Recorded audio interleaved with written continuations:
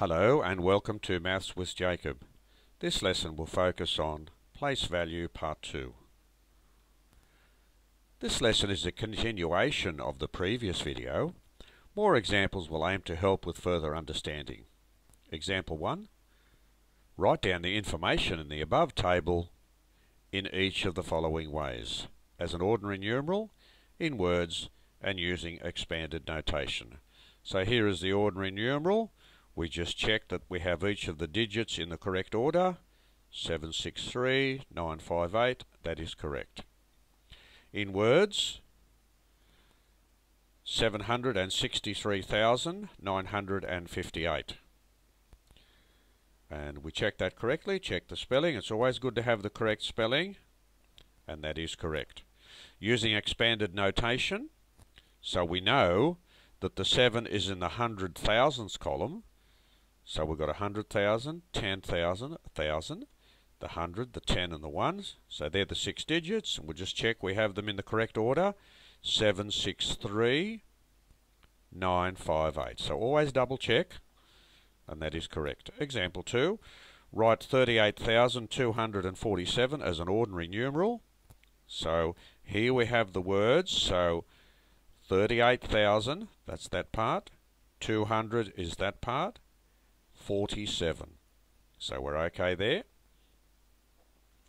Example 3. Write this here as an ordinary numeral. So that's expanded notation as an ordinary numeral. So we have 7358. 7358. That's correct. Example 4. Write 24,869 in expanded notation. So here we have 5 digits, and we know the place values of each digit. So we have the 2, the 4, the 8, the 6 and the 9, and we'll just quickly check the place values, and they are correct. Example 5. Write 24,586 in words. 24,586, and that is correct. Write down the value of the red digit in each of the following numerals. So the units, the tens, so the 7 is in the tens column.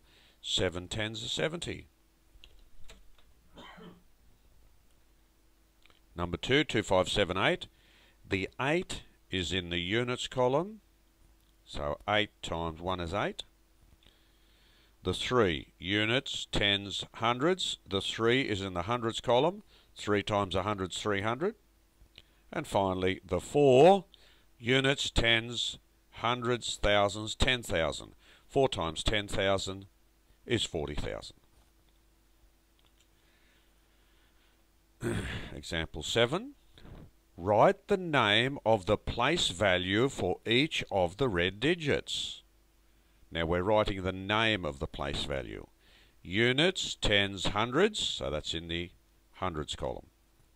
The 7, that's in the first one to the right, so it's units or ones. The 4, units, tens, so it's in the tens column. The 6, units, tens, hundreds, thousands. And the last one, the 3, units, tens, hundreds, thousands, 10,000s. Finally, write down each of the following using digits. 407, so 407, that means there's a 0 in the tens column. When you have 407, there's a 0 in the tens column. 36, 36, 9, single digit, and 2,645, 2645. Now here's an important note I'd like you to think about, and please talk to your teachers about it. In everyday life, people often say number when they should be saying numeral. It doesn't really matter, because each term might represent an amount or a measurement. People understand what you mean, so there is no problem with using either term in everyday conversation. So what I introduced in the earlier video, that is in the first video, was just a very formal way of using number and numeral, but it doesn't matter in everyday conversation, in everyday life. Both terms are interchangeable and both are acceptable.